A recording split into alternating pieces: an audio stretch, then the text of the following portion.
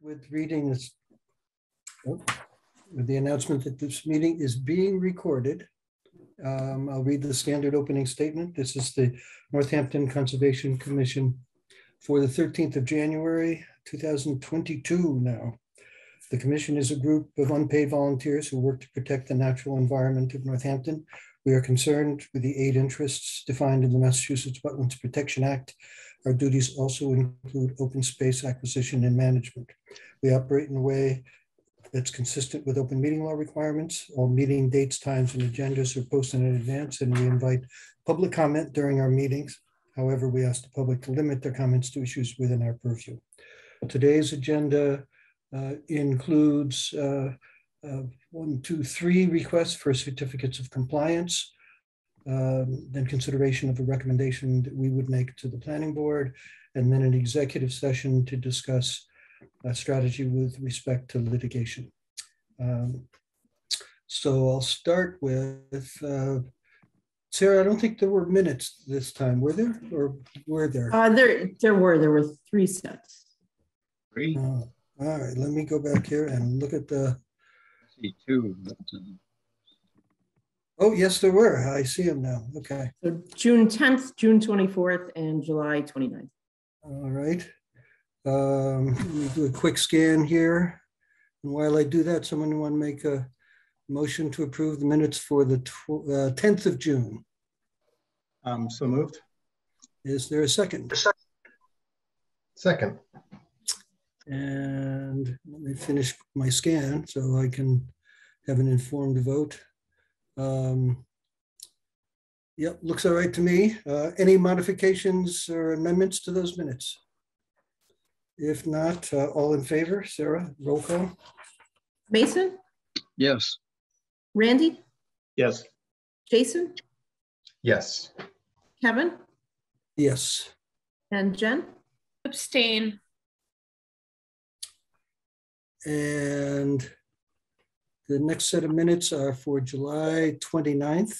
I'm doing a scan of those right now. They're 24th. Oh, 20. Oh, yes, July 29th. Yeah. Oh, did I skip? No, you're looking, that's the order in the order in the email, right? Yeah. So okay, someone want to make a motion to approve the minutes of July 29th? So moved. And a second? Second. Is there any amendments or modifications to those minutes? If not, all in favor? Sarah? Mason? Yes. Randy? Yes. Jason? I have to abstain. I wasn't there. All right. Kevin? Yes. And Jen? Yes. And we have one more set, and that's for the 24th of June. And I'm going through those now. In the meantime, someone want to make a motion to approve those minutes? There is one minor change that needs to be made. Should I do that after the motion? Sure. Okay, I'll move that we approve. And a second? Second. Any modifications or amendments? Randy? Yeah, under the executive session, you've got Randy move to approve the acquisition, then Randy seconded it. Randy didn't do that. Okay. Yeah, no. I know I did one of those 2 things. I can't remember, it was last year. So. Okay, I'll go back to my notes and adjust that. So, Unless, other does anyone recall making that motion? Let's see. To approve. And he seconded. No, I don't recall. Okay. I see the note, but I don't recall. Also, with Sarah will make a corrective amendment. Any other changes to those minutes? If not, all in favor? Sarah? Mason? Yes. Randy? Yes. Jason? Yes. Kevin? Yes. And Jen? Yes. Thank you. All right. So now we have, first, is there any general public comment for anything not involving a specific case that is before us tonight, but just general business for the Conservation Commission? If not, let's consider the first certificate of compliance. Sarah sent us some information about all of those. You want to do a summary in order, Sarah? First, West Hampton Road. Sure. So this was a situation where a common driveway was proposed. This would have created an additional house beyond one that was already there. The one at 348 West Hampton Road was previously existing. As part of this common driveway, the Conservation Commission actually received a conservation restriction on the rear of the property, which was recorded, and the city does have a restriction at this point. But the work was never actually done. Some separate work was done on a parcel that has now been carved off from this parcel, but no work within resource areas at all was done on this parcel. So it seems appropriate to issue a partial certificate of compliance, just releasing this lot. All right. Any discussion or questions? If not, someone want to make a motion to grant a partial certificate of compliance? So moved. And a second? Second. Is there any further discussion? If not, all in favor, Sarah?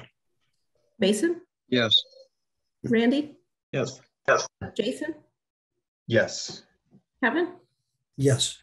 and Jen? Yes. All right.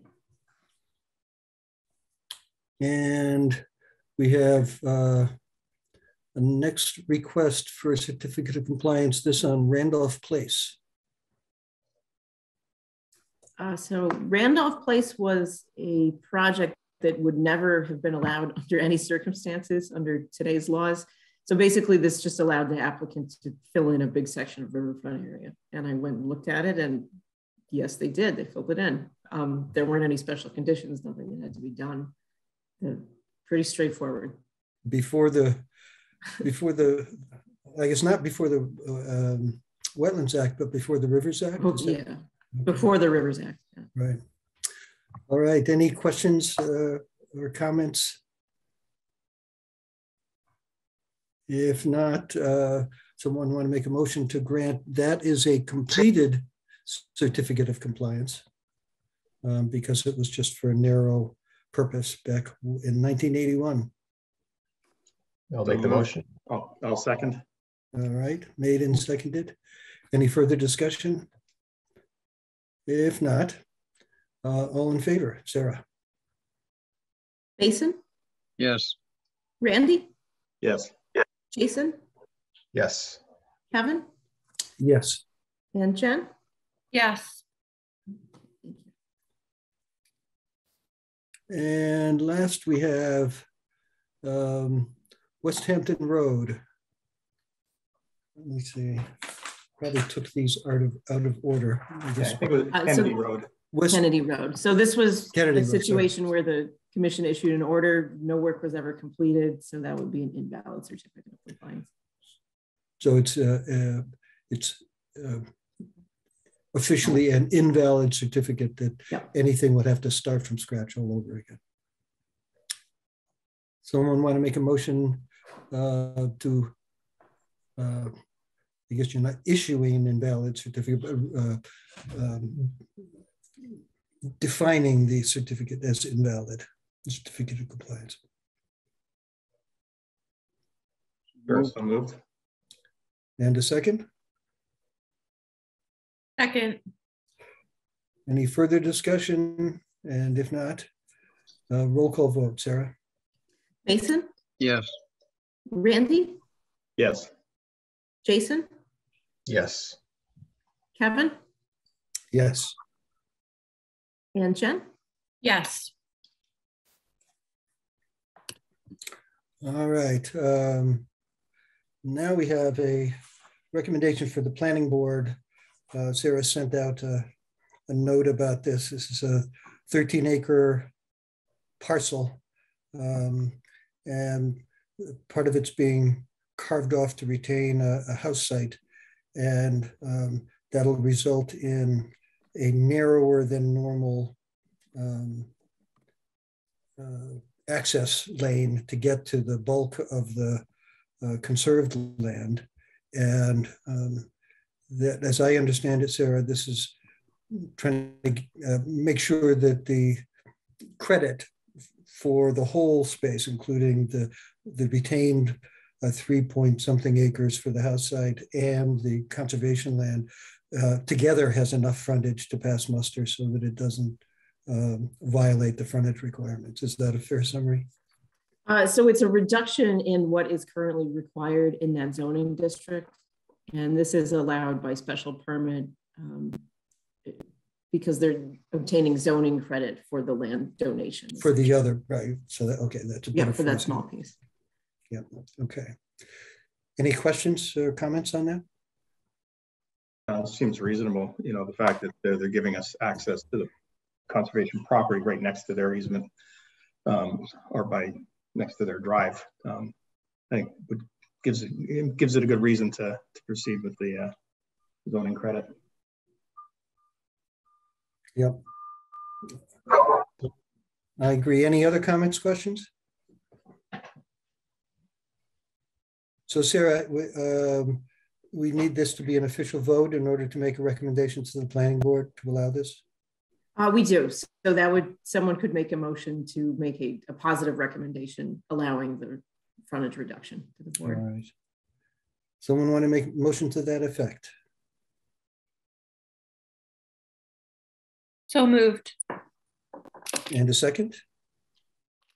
Second. I think Mason seconded that one. All right. All right, all in favor? Mason? Yes. Randy? Yes. Jason? Yes. Kevin? Yes. And Jen? Yes. Okay, great. All right, and for the executive session, Kevin, you will need to declare that an open meeting may have a detrimental effect on the bargaining or litigating position of the commission. And then you would move to go into executive session without the intent to return to open session. I see two other people on the call here besides Attorney Sewell and the commissioners. Either of you have questions or comments before we go into an executive session? Because we'll have to block your access in order to continue an executive session. Mr. Chair, I think you need to also inform whether you're going to return to open session. Good point. Normally when we do an executive session at the end, we do not return to an open hearing after that. Makes sense, particularly on Zoom, because people aren't just stepping out of the room and coming back in. So, right. Okay. So it's just all right. It's just the end of the session then. This would be the end of the normal session. I'm here to find out more about what this is all about. So, thank you. Okay. And I see my old friend Paul on the little box here. And I assume you're here also just finding out how this stuff works. I have to say this is an unusually abbreviated meeting. Usually it's a lot more going on than this. It looks very refreshing. All right. Well, you need to attend a few. Yeah, right. You can come back when we have angry people yelling. I have never heard of a conservation commission being described that way, ever. You were here when the marina was in then. All right. Thank you. Good night. All right. Good to see you. So we'll go into executive session. Someone will make a motion to go into executive session. I'll make the motion. And a second. Second. All in favor. Sarah? Mason? Yes. Randy? Yes. Jason? Yes. Kevin? Yes. And Jen? Yes.